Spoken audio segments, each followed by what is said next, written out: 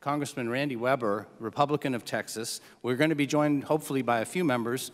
And when they come, we're going to put them right up on the podium and invite them to speak. Congressman Webber, we're honored to have you.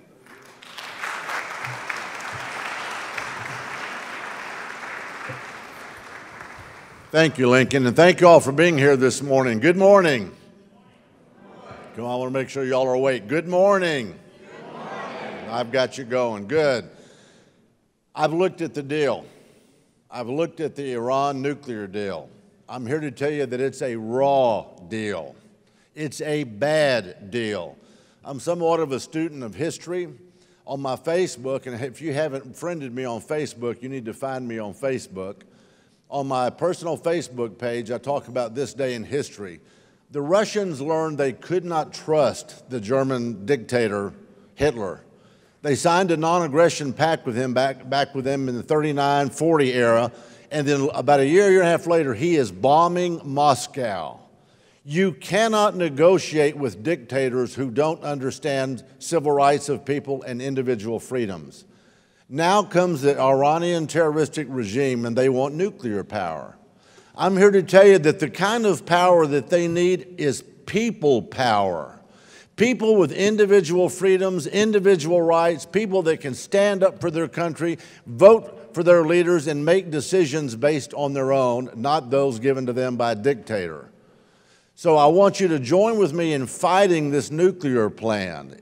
It is a bad deal. I've been to the secured classification facility, and I've read the deal. It's a bad deal. We are hoping that the Democrats on the other side of the aisle, our friends the Democrats, will rise up with the Republicans, and they will help us with the presidential veto override, and we will stop this deal.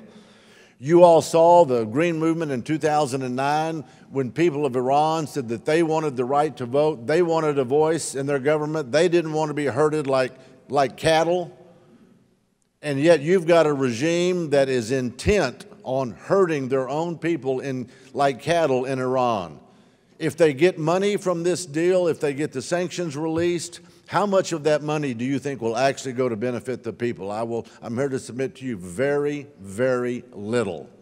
Most of it will go into the government coffers, if you will, to improving their lot and making sure that they press their impressive regime more and more and more. The nuclear deal must be stopped. Now, you're going to watch a Congress in the next 60 days read this. I hope you'll call your members of Congress. I hope you'll call your senators. I hope you will work long and hard and you will tell this regime enough is enough. Iran, the terroristic regime in Iran has been a bad actor for too long. Since 1979, that's 36 years. Can we trust this terroristic regime, the supreme leader? Absolutely not. We've got an administration that's negotiating with them at the table all the while they're going to rallies and they're chanting death to America. What's wrong with this picture? We want life for the Iranian people. We want to get rid of this oppressive regime.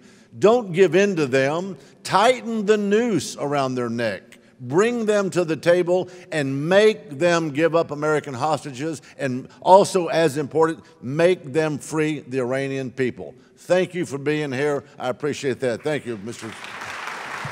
Thanks, Congressman.